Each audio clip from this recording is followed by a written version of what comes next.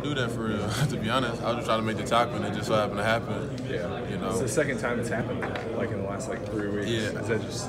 I definitely tried to do it the first time, but the second time, it just happened. But like I said earlier, just when Coach Washington talks about just setting the tone and being nasty and being physical at the point of contact as a linebacker, it's something we try to focus on in our unit every chance we get. Baron, it seems like you've really taken a step forward. That's what the coaches have said too. Like it seems like maybe the lights kind of come on for you this year. What changed for you? Is it a mental thing that you kind of like something's clicked this year, or what's the difference between this year and last year for you? I definitely think my mental approach for sure. Definitely just the things I do to prepare for the game. Just constantly meeting with Coach Washington and just adapting his way of thinking.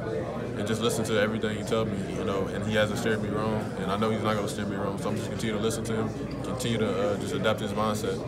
What has he brought to that room, Coach Washington? Is it different than this last year in some way, or is it what's different this year for him under Coach Washington?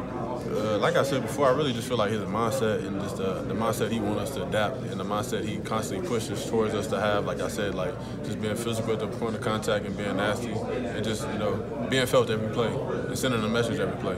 And I think that's something that's resonated with us a lot, and something we try to focus on.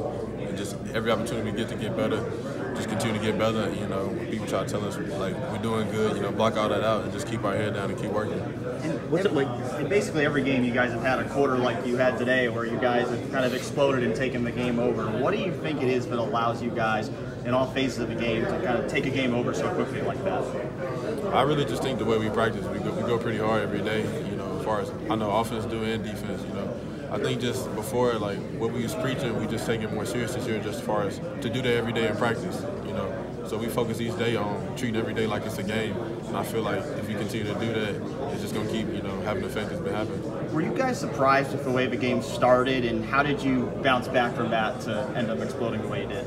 I mean, we knew they was going to give us their best shot. I feel like everybody else would give us their best shot when we play them. So all we could do is just move on to the next play, control what we control. Was there a specific moment where you felt like you guys had really taken control of the game? Yeah, I feel like when we had the momentum swing back in our favor, and we just went out there and put up points. And was there a specific play that you felt swung the momentum there? I can just think off the back for real. Chase had a couple of strip sacks in that quarter that kind of seemed like they kind of helped at least swing that game. What does he bring to your defense, and how much of an impact can he have? It's 11 guys out there, but it seems like he's kind of carrying a lot of the weight out there. I feel like just the whole D-line in general make it easier for, not just the linebackers but the back end, because the quarterback doesn't have time to sit back there and go through all his region progressions. You got to get rid of it fast. So, the efforts of the D-line don't go unnoticed, and we appreciate them more than we could ever express. How much are you looking